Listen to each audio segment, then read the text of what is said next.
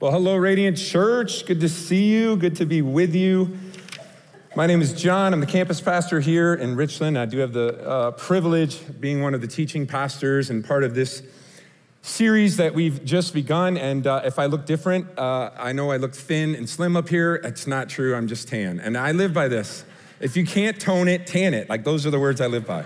That's like my fit family slogan right there. So I just got back from Florida, so totally jet lag. Oh, wait, same time zone. Never mind. I'm just tired. No, I'm just kidding.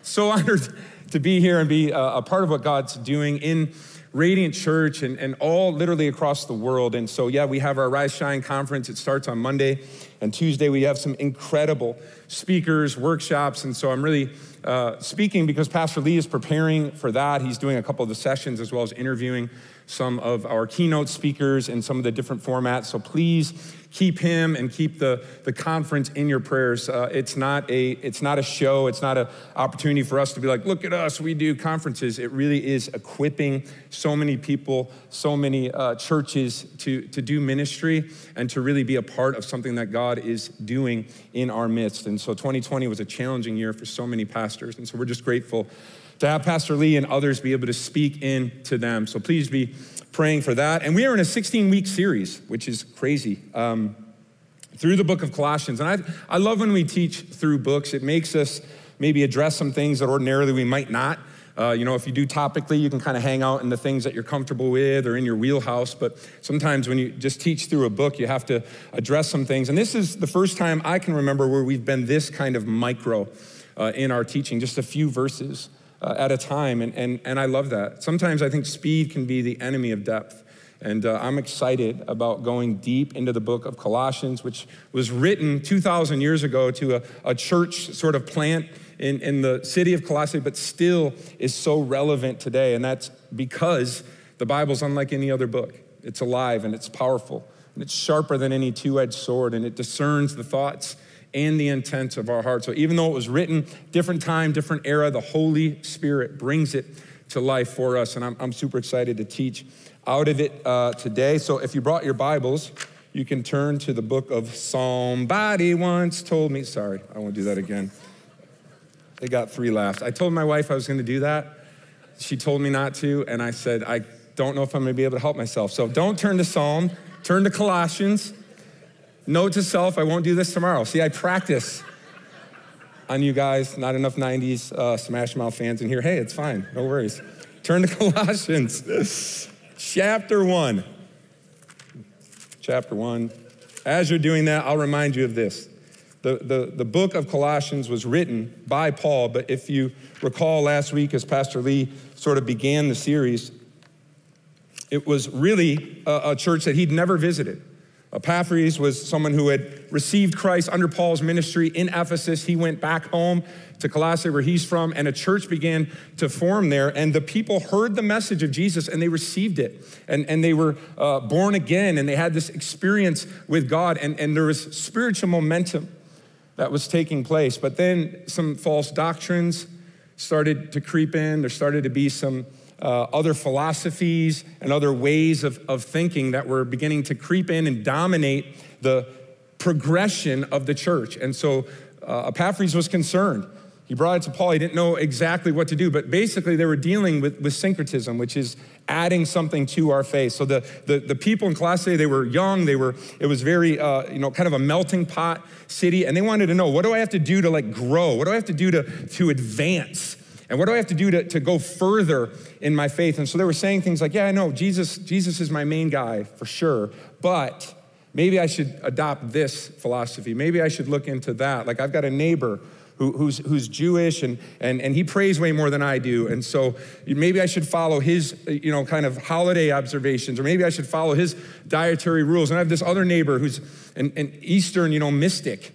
And he does some weird yoga in the morning, but he seems to really love his family. And maybe I should sprinkle a little of that on Jesus. And there's a guy down the road who's says Rome is the answer to everything. It's the government's the answer. Maybe I should sprinkle a little nationalism into my walk with Jesus. And there begins to be some concerns and some challenges among the church. And so we're going to talk about that more in the weeks to come, but I want to look at the first 8 verses, and we're going to unpack a little of what Paul says as he begins this letter to the church in Colossae. And so it says this in Colossians 1, if you're following along, I'll find it here eventually. Here we go. Paul, an apostle of Christ Jesus by the will of God, and Timothy, our brother, to the saints and faithful brothers in Christ at Colossae. Grace to you and peace from God our Father.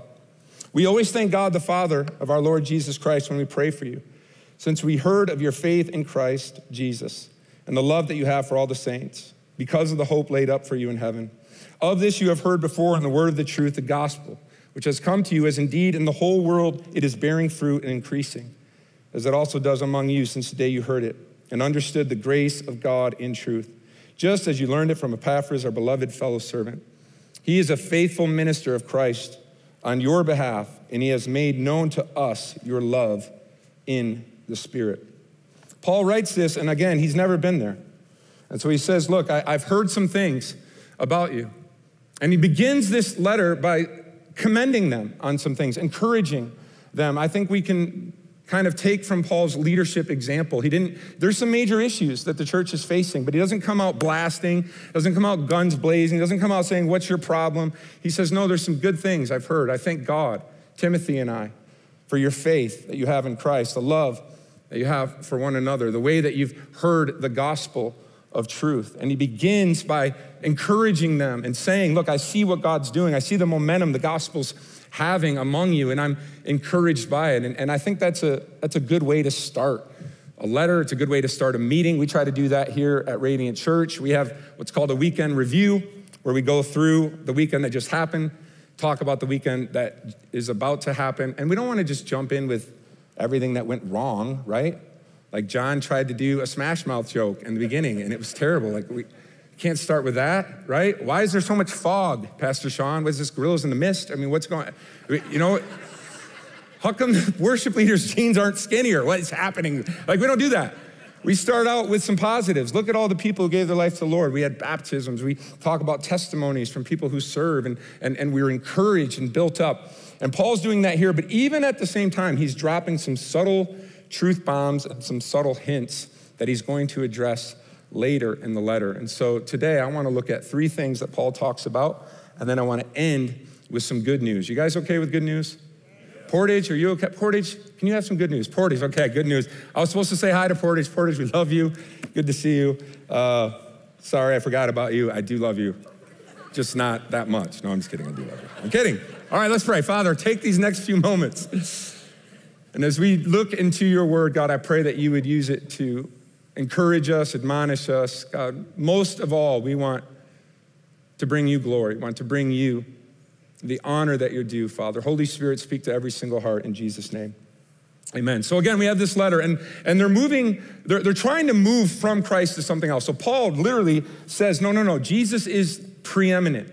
Jesus is before all, he's in all, and he's above all. You don't move on from Jesus to develop as a Christian, you move on in Jesus. You don't grow apart from Christ, you grow in Christ. In chapter 2, verse 6, he says, just as you received Jesus by faith, so now walk in that faith, live in that faith, rooted in it and built up in it. That's the entire premise of the book of Colossians, is that Jesus Christ is preeminent. He is above all, in all, and he is worthy of all. And so Paul's explaining that to them. And in these first few verses, look what he says. First, he says, we always thank God, the Father of our Lord Jesus Christ, when we pray for you, since we heard of your faith in Christ Jesus and the love that you have for the saints. So I'm not going to spend a lot of time on this, but I want to just mention it.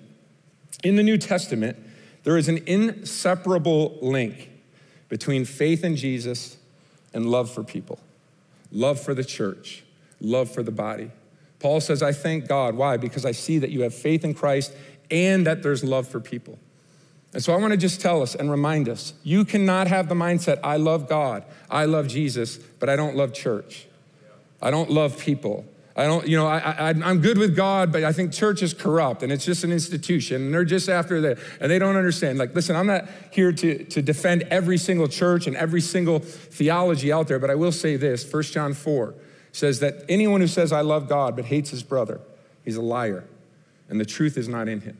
There is an inseparable. When you love God, true faith in Jesus Christ will result in love for people and love for the church. We're his body and we're his family. And family doesn't always agree. Family doesn't always get along. Family doesn't see eye to eye on everything, but family stay united through thick and thin. Family stay together in the midst of this. And Paul, right off the bat, is saying, look, your faith in Christ and your love for people, I've seen that, and I thank God for it. I think that's another thing I just want to highlight. Notice what he doesn't say. Hey, I want to thank you guys for your faith in Christ. I want to thank you, church, for your love for people. No, he says, I thank God. And it's another reminder that the very fact that we're able to say yes to Jesus through the Holy Spirit is a gift from God. The very fact that we have the ability to have faith, the ability to even say yes to Jesus as Savior is not something we come up with. It is a very gift from God the Father given to us. And so Paul's reminding the church, I thank God that he gave you the ability to say yes to him, that he gave you the heart to love other people. Because if faith is something we can just muster up, well, then we can control it, we can own it, and we can take credit for it. But Ephesians 2 says it is by grace you've been saved through faith, and not by works, but it is a gift from God so that no one can boast. There is not a single Christian who understands Christianity that should be arrogant or boastful, or saying, hey, I accepted Jesus, why don't you? Hey, I'm a Christian, how come you have all these issues? That is not the heart of God for us, and it's not God's heart that we're supposed to have for others. So there's an inseparable link. I noticed your faith. I thank God for your faith in Christ. I thank God for your love for people. But then he says something I do want to spend a little time on after that. Look what he says. Since we heard of your faith in Christ Jesus and of the love that you have for all the saints, verse 5, because of the hope laid up for you in heaven. Paul is literally linking the church's faith in Christ and love for people to something, and it's called the hope that we have in heaven. He's saying the reason for your faith in Christ, the reason you have love for people isn't because you're so great, isn't because you mustered it up, isn't because you're worthy of any, it's the hope that you have in heaven. And the reason sometimes I think we can gloss over that or not understand it is because we don't understand biblical, especially New Testament hope. And so I want to just spend a minute on that. What does he mean that it's the hope of heaven that drives you to faith, drives you to love people? And so there's basically two kinds of hope, and there's worldly hope. So when we use the word hope right now, most of us in society, it doesn't mean what the Bible means. It means like a wishful thinking. It means like a kind of a random, sort of act of hope, if you will. We'll say things like, well, I hope I win the lottery. But how many of you know the odds of that happening are not very good, right? Or we'll say things, well, I hope you have a good vacation, or I hope the weather's good next week. We have that golf outing. And it sort of almost becomes a fond gesture or a goodwill greeting. Like, hey, I hope that works out for you. That's not what biblical hope is. Biblical hope is this. It is a certain confident expectation of what's going to happen or what is to come. So anytime you read about hope in the Bible, it's not, gee, I hope that happens. No, it's absolutely going to happen. It may not have happened yet. It may not have manifested completely, but the hope that the Bible talks about is a confident expectation that God's going to do what God said he would do, that the promises of God are yes and amen. And worldly hope is the reason it's finite is because ultimately it's built upon the strength and the wisdom of man. So we can't have 100% expectation or 100% reliance on worldly hope because things can happen. So we can say things like, okay, let's pretend that you're a student. Raise your hand in here if you go to school at all. Portage? No one goes, okay, there are, okay. Yeah, okay, so you go to school. Now imagine you're in math class. I was terrible at math. I feel like math in and of itself was a complete like bait and switch for me. Like I'm in class and they're teaching like 5 + 5 = 10. Got it. 10 + 10 = 20. Got it. Then you take the test and it's like 2 trains carrying cattle are traveling different directions. One at 27 miles an hour, one at 37 miles an hour. Exactly how many ounces of gold will you need to purchase both cows? Like, what? 10, 20, right? They lost me. But let's say you're in math class and you're killing the assignments, you're acing all the quizzes. You can say, I have hope, a reasonable expectation that I'm gonna do well in the final exam. because I have this history. But how many know you can't know for sure? You could oversleep, miss the exam. You could get in a fender bender on the way. You could get in class, and like I said, all of a sudden he's teaching something that you never covered before. And so our hope in this world cannot fully be confident because it's built on human strength and human wisdom, but that's not true of God's hope, of biblical New Testament hope. The guarantor of hope in the Bible is God, who has no limits, who is not finite, who is not a man that he should lie, who doesn't change. There's no shadow of turning in God. And so every time that God says this is going to happen, this is a promise, it is going to happen. And our hope is not built on anything man-made or anything finite. It is in the living God and his word to us. And so we can stand on that. And so what do we as Christians, and what is Paul talking about? What are we so hopeful about? Well, let me just give you a couple things just by way of reminder. What do we have hope for? Number one is salvation. Look at 1 Thessalonians 5, 8 and 9. Paul writes this. And I'm going to go fast, so if you can't find it in the Bible, that's fine. I think it's going to come on the screen. Paul says, but since we belong to the day, let us be sober, having put on the breastplate of faith and love, and for a helmet, the hope of salvation. Verse 9, for God has not destined us for wrath, but to obtain salvation through our Lord Jesus Christ. The hope of salvation is this, that God is going to judge evil.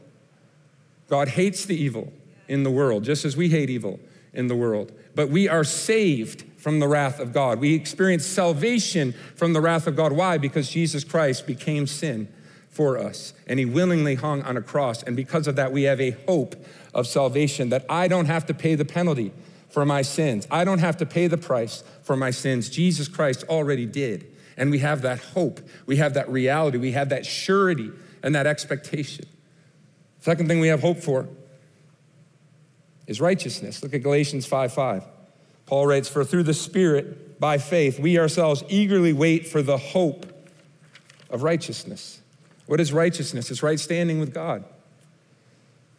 It means we're not going to stand before God someday and be obliterated because of our sins. He's not going to zap us. We're not going to stand before God someday as Christians and wonder, oh no, is he going to drop the hammer? Oh no, we have right standing with God. 2 Corinthians 5:21 says, he who knew no sin, Jesus, became sin so that we could become the righteousness of God. The hope of righteousness is God sees me through the lens of the shed blood of Jesus Christ.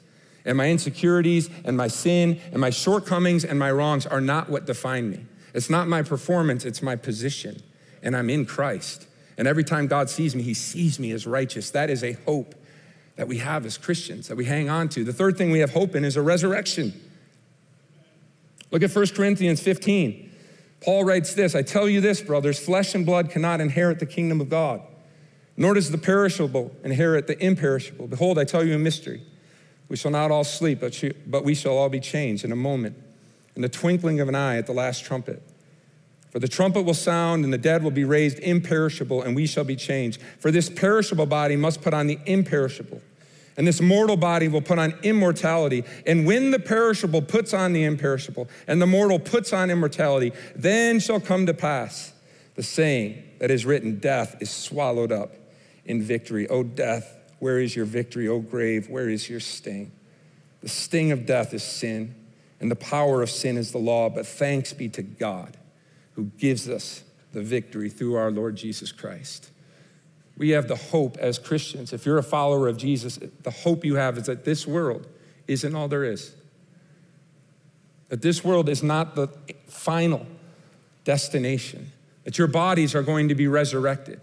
That you're going to live forever in the presence of God with Jesus. That there is going to be a day where if you don't die and the Lord comes again, should he tarry, we will be caught up together with the saints, 1 Thessalonians says. And we'll be together with each other in the presence of God. And so when we say goodbye to people that we love on this side of eternity, we grieve.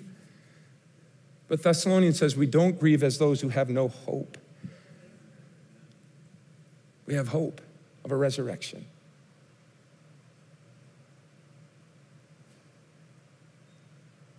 Last Tuesday, my dad's anniversary of his death was the 27th. And 17 years ago. his life was cut short by cancer, and one of the greatest gifts God ever gave me was the ability to reconcile with my dad, because I was a rough teenager. And I had 5 years after I gave my life to Jesus before he passed away, but I know there's going to be a day where I'll see him again. And cancer won't have the final word, the cross will.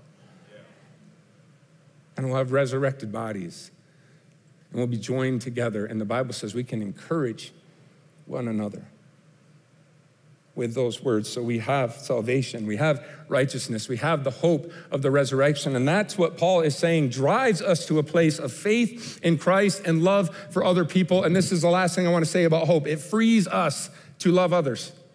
When we recognize that this hope is not, oh, I hope so, but that it's a reality in our lives, then we are free from the bondage of worry, a bondage of, have I done enough? Am I good enough? Does God really like me? Will God really save me? When you're confident of who you are, it frees you from self-absorption. It frees you from always worrying about yourself. Always like, oh, I don't know. Oh, no, I messed up. Oh, no, I'm not. Am I good enough? Have I done enough? When you have this hope, you can begin to see other people and say, no, I have the hope of Christ, and I want you to have the hope. It moves us in the direction of loving other people. But if we're constantly worried about ourselves, and we're constantly self-absorbed, and we don't have eyes to see the hurting and the broken and the lost in others. And so the hope that Paul's talking about frees us to love and care and help other people. I just got off a plane. I'm not built for travel. My wife can literally do like yoga poses in her seat, and I am like this, and so I'm in an exit row, thank God, right? And the lady comes around, she's like, are you willing and able to help in case of an emergency? And I'm like, I need a verbal confirmation. I'm like, dang it, yes. And it's not that I don't want to help, but I'm not very mechanically inclined, and I just feel like, so I told the guy next to me, like, look, for real, bro, if something does happen, I'll help, like I'll pray, I'll probably speak in tongues, I will give an altar call in this plane. But as far as like literally working that door and stuff, like that's probably gonna have to be you. But you can see I'm huge and I need to sit here. So we're good? Okay, fist pound, there you go. We're good. But we're in a plane, and you gotta sit there and she's gotta give you the directions. This is how you do a seatbelt. And you're like, wow, that's amazing. Can you do that one more time? No one's paying attention. But I felt the Holy Spirit when she said, if the cabin should lose pressure, a mask is gonna come down. And you're gonna put it over, and you're gonna do this, and you're gonna put it over your mouth. And don't worry, even if the bag doesn't inflate, you're getting oxygen. And then she said something, the Holy Spirit spoke to me. She said, make sure you fix your own mask before you help your neighbor. And I thought, that's a picture of the hope that we have in Christ. When I'm not worried about my own mask, when I'm not worried about, do I have this right? Can I breathe? Is this gonna work? Then I can help other people. I can help my neighbor. I can say, no, I can breathe. No, I have hope. Here, let me help. But if I'm like, oh God, oh no, what did she say? And we're constantly absorbed, we miss the ability to help other people. Hope frees us to be able to do that. Second thing he says is that the gospel is true, and all truth is found in Jesus. Look what it says. It says, as this, verse 5, because of the hope laid up for you in heaven, of this you have heard before, the word of the truth, the gospel, which has come to you is indeed the whole world. The word of the truth, the gospel. Paul says to them in the very beginning, look, you've heard the truth, and I'm gonna tell you what it is. It's the gospel. It's the good news of Jesus Christ. And we are living in the 21st century, and truth is under attack, church. Truth is under attack, and we have to know, what has Jesus said? Truth is not an opinion. Truth is not relevant. Truth is not someone else's idea. Truth is not personal. Truth is a person, and his name is Jesus. The truth is in Jesus. In John 14:6, I am the way, I am the truth, and I am the life. If we want to have a true north, a moral compass of who we are and what we're following, it is Jesus Christ. And his word is truth. And we have to know it. and we have to believe it, and we have to walk it out as such. Otherwise, the whole world is trying to get us to believe something else, trying to buy into a different definition of truth, of reality, or of what's right. And we have to, as Christians, understand truth is found only in a person, and his name is Jesus. He doesn't change. There's no shadow of turning. I want to read out of Ephesians chapter 4. Look what it says about chapter 4, verse 17. You can follow along. Paul again says, "This I say and testify in the Lord, that you should no longer walk as the rest of the Gentiles walk in the futility of their mind, having their understanding darkened, alienated from the life of God because of the ignorance in them, the blindness of their heart, their past feeling. They give themselves over to lewdness. They work uncleanness with greediness." Here's what he's saying. Look, there is going to always be darkness in the world, uncleanness, lewdness. There's always going to be people who are alienated from the life of God, who harden their hearts to the truth of God. That is a reality. It was in Ephesus, and it is today in the United States of America. Like, that's a thing. Paul's saying, don't worry about that. There's not going to be a time where that isn't a thing. But, verse 20, you have not learned that in Christ. If indeed you have heard him and have been taught by him, look at, underline this, as the truth is in Jesus. The truth is in Jesus. So what do? Then you put off concerning your former conduct the old man, which grows corrupt according to deceitful lusts. You put that off. You put your old person away. You don't follow the deceitful lust. And you 9 words, and be renewed in the spirit of your mind. Renew your mind to the truth and put on the new man, created according to God in righteousness and true holiness. The truth is in Jesus Christ. This is truth. This is our true north. This is our standard. The words of Jesus Christ in red are the truth that the world needs, and they don't always like it. They're not always wanting it, but it doesn't change the fact that Jesus is truth. And deceitful lusts are always going to be a thing. You read in Genesis, it doesn't take long. What did Satan come and say? Did God really say to you when he tempted Eve? He started by questioning the word of God, the truth of what God had said. And deceit always has a little truth mixed in it. He didn't come up and just say, I want you to renounce God right now. No, he massaged it. He worked it in. And that's what's happening in our culture. And too many Christians are buying into it and wondering, well, maybe that is true. Maybe that is truth. Maybe that's not right. And we have to know what God has said. Deceitful lusts are always going to be a reality.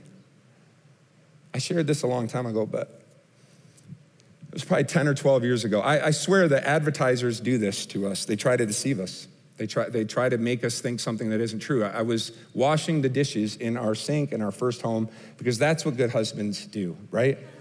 There were some pans in there, and I'm washing them, and I'm looking out the window, and I happen to look over at the like little bottle of dish soap, and it was called Joy.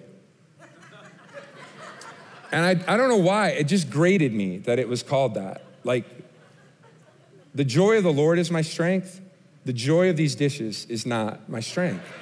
And so you could have called it something else, like kind of happy or could be worse or something, but I was like, don't call it joy. There is no joy in doing these dishes. And I'm serious. I got weirded out. And I told Kendra, we're buying Palmolive from now on. And then I started going on a mission in our home. And I looked under our sink in the bathroom. And we had magic toilet bowl cleaner.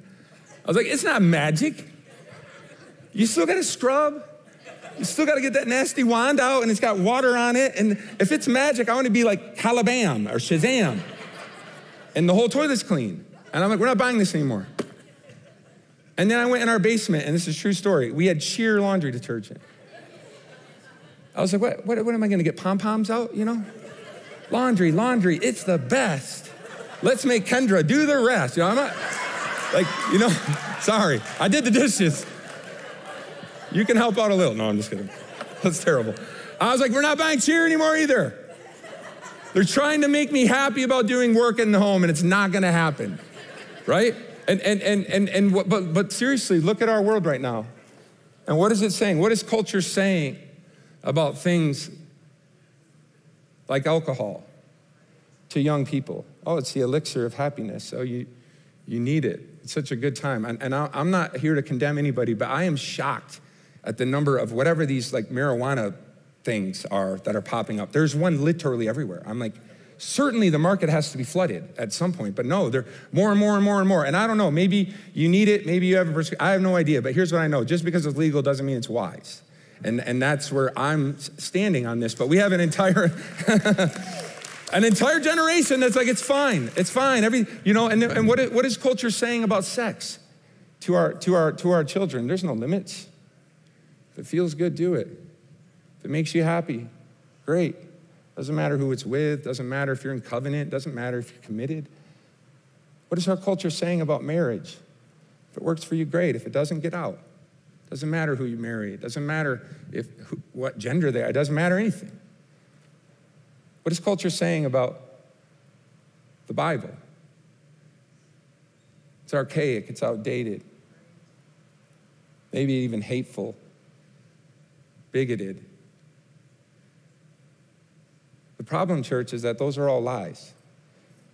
But they're gaining momentum in our culture. And people are patterning their lives after these lies. And when you pattern your life after a lie, it's not that God gets mad at you. It's not that God shakes his fist at you. It's that you get hurt.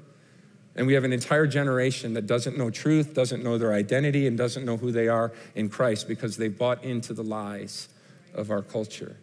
Truth is in Jesus Christ. If you want to know truth, here's where it is. But we have an entire generation that's trying to rewrite the Bible somehow to make it more loving, as if we love people more than God does. We don't need to rewrite it, we need to reread it. And then we need to do what it says. And then we'll see revival in our nation and in our country and in our world. And listen, we don't beat people up with it. We're not arrogant. We're not on a high horse of Christianity. We don't point the finger at people that aren't like us, but we don't waver from truth. We don't waver from who Jesus Christ is and what he said. He said, repent, for the kingdom of God is at hand. It said, if you want to follow me, here's what you do. You take up your cross and you deny yourself and you count the cost. That's what it means to be a follower of Jesus. Last thing I want to share, and this is good news. You guys good? You all right with some good news? Look what Paul says at the end. The truth is in Jesus. But then he finishes by saying, of this you've heard before, the word of truth. Verse 6, which has come to you as indeed it's come to the whole world. And it's bearing fruit and increasing, as it also does among you since the day you heard it and understood the grace of God in truth, just as you learned it from Epaphras, our beloved fellow servant, a faithful minister of Christ on your behalf. And he's made known to us your love in the Spirit. Here's what Paul is saying. This gospel came to you. You heard it. You received it. It reached you and it touched you and it affected you personally. And that's amazing, but that's not where it ends. It's also bearing fruit, not just in your life, but literally in the whole earth. Paul's like, this isn't just a little, group setting. This isn't just a little, a message for a few of us. It's literally going out into the whole world. And I'm telling you, 2,000 years later, nothing could be more true than what Paul has said. It's bearing fruit in our lives and in the entire world. The gospel of Jesus Christ is a global message that is increasing in its numbers, increasing in its impact, and daily millions of people are putting their faith in Jesus Christ. And we need to recognize that we are part of a global family, that God is moving in our midst, that there is power in the name of Jesus, and it is bearing fruit in the world. And I know we can watch the news, and it's depression on repeat, and it's anxiety after anxiety, and it's us against them, and look what's happening. I'm gonna tell you something ironic. As Paul's writing this letter, Nero is coming to power in Rome. Nero is a psychotic dictator. He's slaughtering his enemies. His own moral decadence is bringing Rome literally down in a moment. He would have made the headlines on every single paper, and he would have dominated cable news. And Paul is just some guy who's in prison writing letters. But if I handed out a 3x5 card to each of you today and said, I want you to fill this with everything you know about Nero, none of you would be able to do it. But the words of Paul have changed lives for thousands of years because the spotlight isn't always on what God is doing. And so we can watch the news and we can say, oh God, we can rip our hair out and clench our teeth, and it's so bad. But I'm telling you, God is doing something in our midst, in the middle of all of this chaos. And if we will take our eyes off of the news, off of the headlines, off of the politics, and look to Jesus, we'll be able to see what God is doing. We'll be able to sense that this message is global and God's word is impacting lives and bearing fruit all over the earth. That's what's happening in our midst. Listen, we got a lot of work to do, but I want to just read you a couple things. The Center for the Study of Global Christianity, I did some research for you guys, said this: there's 7.5 billion people approximately on our planet. 2.5 billion identify as Christians, so roughly 1/3 of the world population, and it's growing. Christianity right now is outpacing the world's population. So we're seeing more and more people being born, but there's more and more people coming to Jesus faster than people are being born. The number of Christians is growing at a faster rate. This particular study said atheism has actually peaked. Like it's not, in a world of skepticism, you'd think that more and more people are becoming atheists. They're not. But I want to just read these statistics to you because I think sometimes we can become very tunneled in America or even our kind of like ethno and Eurocentric, thinking. But I want to tell you that the gospel is all over the world. It started in Jerusalem, obviously in the Middle East, then it moved out into, Ephasus and into Asia and eventually into Rome, and then it came to Europe and then to North America. And sometimes we can think like, hey, this is kind of an American, Christianity is kind of our thing. It's not our thing at all. And I mean that in love. It's literally the center of Christianity is moving to the global south. And I'm telling you, listen to these numbers. 1/4 of the population of all Christians are in Europe, 1/4 are in Latin America and the Caribbean, 1/4 in the sub-Saharan and Africa, 13% are in Asia, and 12% are in North America. So what does that tell you? It tells you that this message is crossing national borders, ethnic barriers, tribal, institutions, whatever we've built, the gospel is permeating all of those in our midst. Listen to the top 10 countries with the highest percentage of Christians right now. Well, actually 2015. Listen to this. These are the top 10. The United States, Brazil, Mexico, Russia, the Philippines, Nigeria, China, Congo, Germany, and Ethiopia. What do those have in common? Nothing. Literally nothing.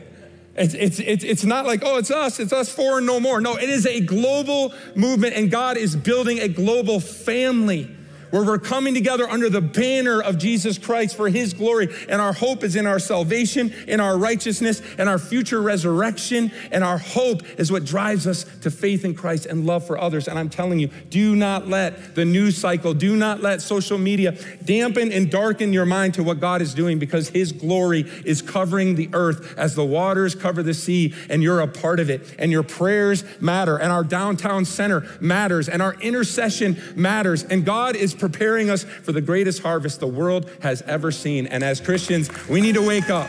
We need to wake up and we need to say, God, I want to be a part of it. I want to be a part of it. I want to be a part of it. It's bearing fruit in your life, and God says it's bearing fruit in the entire world. You guys stand up with me, please. I just want to encourage you. God gives us a divine invitation. Epaphras heard the message from Paul in Ephesus, and he went back home and he told people, and they believed. He was bold in his faith. He was bold with the message. The gospel of Jesus Christ is bearing fruit across the whole earth. God is building a global family of every tribe, every tongue, every nation, every people group. Revelation 7:9 says we'll be surrounding the throne in that day saying, worthy is the Lamb. Worthy is the Lamb. I want to pray for us. Will you just close your eyes if you would? I really felt the Lord lead me this way in my office before service. And we're talking about hope. We're talking about how our hope is in Jesus for our salvation, our righteousness. And I want to just ask you right now, with your head bowed, your eyes closed, I want you to ask yourself, what is my hope in? Where have you placed your hope today? There's so many in our country, so many that I've talked to personally, and you'll ask them, do you have a relationship with Jesus? I think so. Do you think you're gonna go to heaven? I hope so. I hope so. I hope so. Hope can be a surety, but if you put your faith and your hope and your ability to be a good person, if your hope's in the fact that you're better than most people, if your hope's in the fact that you're in church right now, so you must be okay, that's a hope that can be shaken. But if your hope is in Jesus Christ, he says everything else can be shaken, but that is unshakable. And I want to just give you an opportunity. Maybe you need to give your life to Jesus. Actually put your hope in him as a savior. You know, the Bible says that your good works, your righteousness, they're like filthy rags to God. Anything that you've tried to do to make God happy or to appease God in some way, he sees it and it breaks his heart. He's not impressed by it. That's how bad we need the cross. It's not just our bad works, it's our good works. And God says the only hope you have is to put your faith in my son, Jesus Christ. And when you do, you're righteous, you're holy, and you're made part of the family of God. And if you're here today and you say, I need to put my hope in Jesus, I just want to pray with you. Don't let the enemy rob you of one more moment. Today is the day of salvation. If that's you, just raise your hand right now and say, include me in that prayer. Include me in the prayer. I need to give my life to Jesus. Thank you. Anyone else? Raise your hand right now. Thank you, young man in the back. Awesome. I want to pray one more thing. I want to pray for spiritual boldness in the body of Christ. Boldness is not a personality type. Boldness is not for just loud people. Boldness comes when you're with Jesus. Boldness comes when you're confident in who you are so that you can be bold and spread the message of God to others. And I want to pray that for us. I want you to think right now, who's a person you work with? Who's a person in your family? Who's someone you have relationship with that the Lord might be nudging you to be bold, to speak to pray with, to ask a question, to start a relationship? All of us have people in our lives. I just want you to think of who that is, and then we're going to pray. And then I want you to be obedient. I want you to put God to the test. And I want you to experience what it feels like to be used by God for someone else. Father, in the name of Jesus, we thank you for the hope that we have, the certain expectation of our righteousness, our salvation, our resurrected body, and the kingdom that is to come. Thank you, God, that the truth is in Jesus Christ. We want to be messengers of that truth, God, carriers of that truth, God. We are partnering with you. We're ambassadors and we're witnesses. We're not called to just stand on the sidelines. We're not called to just keep it private, God. We're called to go. Reach the world with this message, God, that it would bear fruit in our lives and in the world around us. So I pray that for this church. I pray that for the people who are followers of Jesus, that a supernatural courage, supernatural boldness would well up in us. And that, God, we'd be obedient to the voice of the Holy Spirit, saying, this is the way, that's the person. I want you to pray for them. Whatever it is, God, we want to be vessels of honor, sanctified and useful for you, God, prepared for every good work. In Jesus' name, amen.